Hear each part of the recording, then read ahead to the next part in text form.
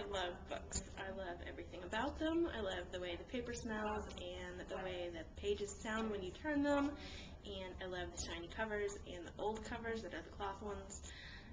I especially love having all my favorite books on my shelves in my library where I can get to them anytime that I want them. I think not everybody who loves books collects them like crazy, but it's an obsession that I'm actually really happy to have. I am most obsessed with the Newbery books, which have been awarded every year since 1922.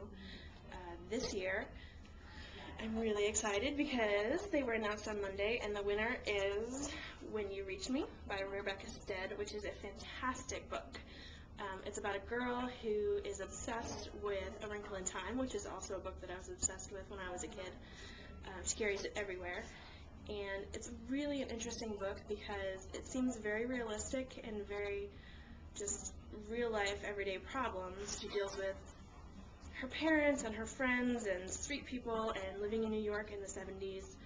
But it turns out that all the way through the book, the little hints that are being dropped are actually leading towards something that is really more of a mystery and a fantasy book, which is really neat because you don't realize that until you get toward the end. So it's nice to have a surprise twist that's not bizarre but still is fantastic. Anyway, you should read it. Check it out. We have it. Plus it has a really cool cover. Okay.